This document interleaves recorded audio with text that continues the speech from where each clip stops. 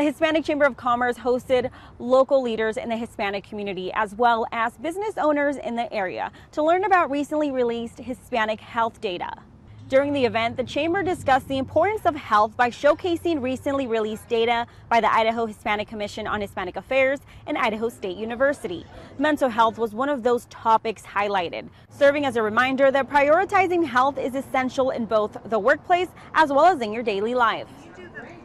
Well, we want to present simple ideas or simple things that people can do. We have two great speakers today. One is going to really focus on things that you can do with your coworkers or with your employees. During the event, physical health instructors showed examples of different movements you can do from your desk just by standing up while at work.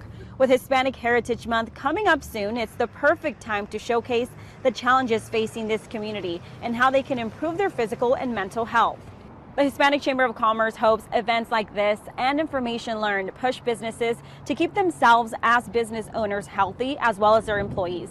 Christina Bautista, Idaho News 6.